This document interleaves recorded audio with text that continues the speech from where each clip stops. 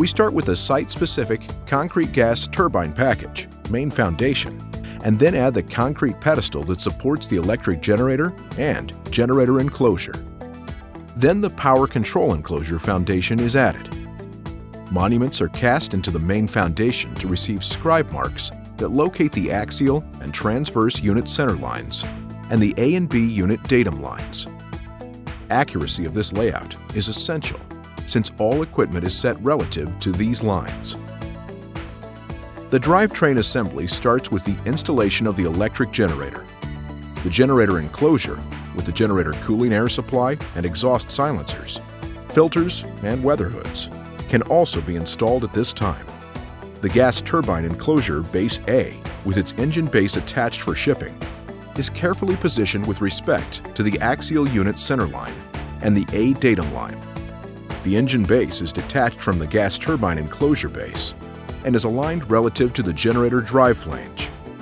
It is then grouted with anchor rods secured after grout cure.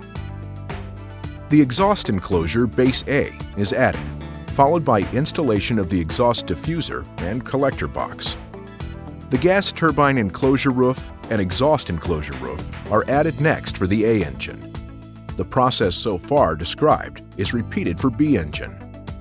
Next are added the walls and roof that form the transition area between each exhaust enclosure and the generator enclosure. The combined combustion and ventilation air inlet silencers are added next. The lower portion of the filter house support structure is added, followed by the ventilation air inlet filters. The filter house support structure is then completed and the filter house is installed. This process is repeated for Unit B, followed by the overboard bleed air silencers, the gas turbine enclosure ventilation exhaust silencers, and the upper roof that completes the enclosure of the ventilation exhaust fan compartment. The power control enclosure is installed and the various auxiliary skids are installed in their proper locations relative to the axial unit center line and the Unit A and Unit B datum lines. The cable tray that brings power and control cables from the power control enclosure to the units and skids is installed, and all interconnecting cables and piping are installed. Next, all walkways, platforms, stairs, and ladders can be installed. As we move to the other side of gas turbine enclosure A, we can see fire protection cabinets and the unit engine handling platform for engine A, with its rail system that aligns with the rails that are part of the engine base. The rail system, with its associated dollies and related tooling, is first used to facilitate the installation of the flexible drive coupling.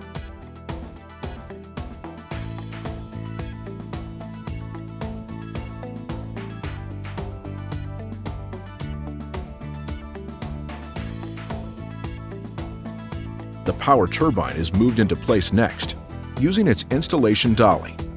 Once in place, its permanent support legs, keel pin restraint, and temporary stabilizers hold it in position so that the dolly can be removed.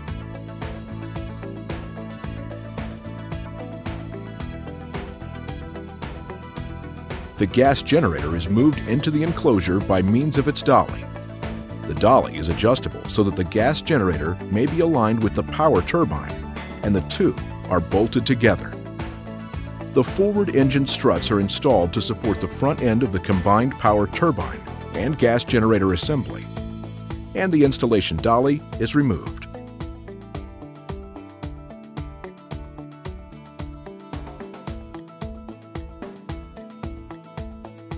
Engine manifold legs are added, and the temporary shipping support structure is removed, allowing the installation of the rearmost power turbine cooling air manifold. The overboard bleed expansion joint can now be installed, as well as the nose cone and the upper and lower sections of the engine removal spool. The large enclosure access openings are closed by rolling the plug doors in front of and then back into their openings for a positive seal. We now move to the area adjacent to the electric generator enclosure. Prior to removing the generator for servicing, the sidewall of the generator enclosure, the neutral cubicle, the generator enclosure fire protection cabinet, and other miscellaneous items are temporarily removed. Now the electric generator can be raised over its anchor rods and slid out of its enclosure to allow for rotor removal. The process is reversed to reinstall the electric generator. An overall view will allow us to see the configuration of the complete unit, with modular vertical exhaust stacks added. Alternately, an SCR-CO catalyst exhaust system with a single exhaust stack arrangement is available to meet project-specific requirements. Lastly, we can see how the FT4000 unit can be part of a complete power generation facility.